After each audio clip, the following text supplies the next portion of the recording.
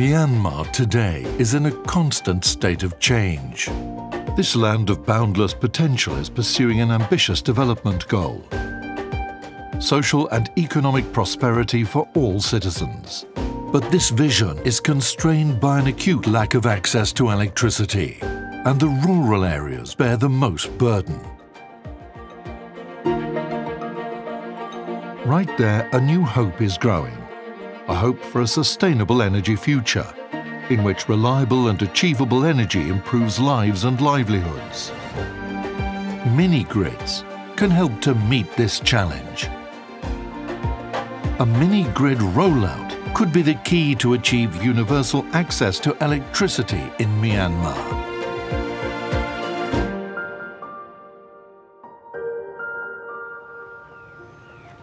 In rural Myanmar, as many as 85% of households remain without electricity. This lack affects virtually all aspects of village life: healthcare, income, education, food security, and production to drive the local economy.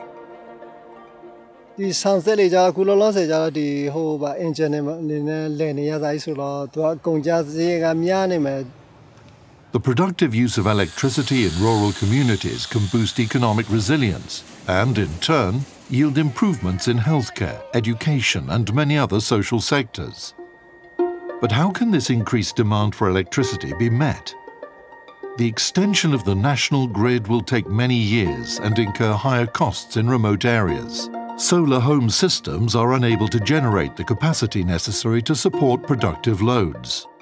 Mini-grids are a tailor-made solution to meet the rural demand for electricity from residential, community, and productive users alike. These small, isolated power stations and distribution networks, robust enough to support small-scale industries, yet cost-effective enough to supply remote settlements, are well-suited to meet both the immediate and long-term needs of Myanmar's growing economy.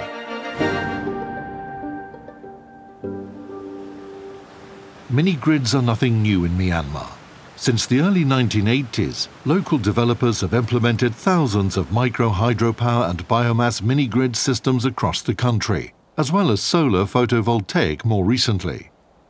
Despite a lack of commercial business models and state-of-the-art technologies, many of these early community-driven mini-grids have been operating successfully for decades. These systems set an example of the existing local technical capacities of the private sector and of the community's willingness to pay. The lessons learned from local developers can be leveraged to inform a scaled national mini-grids rollout.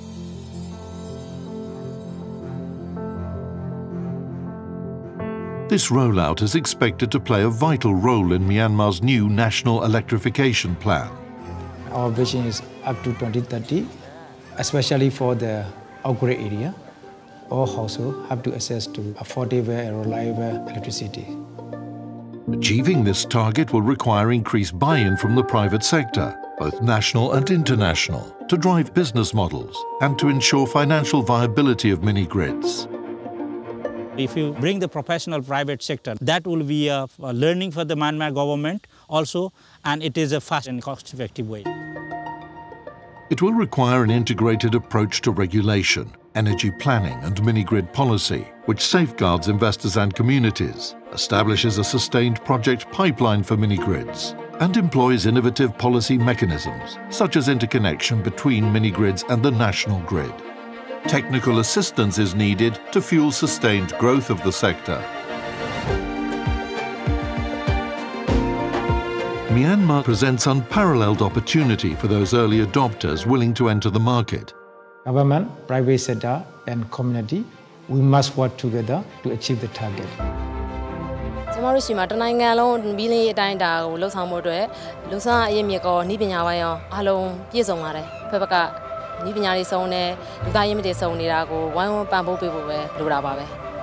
is a country with possibilities and then a lot of hard-working people. It's possible.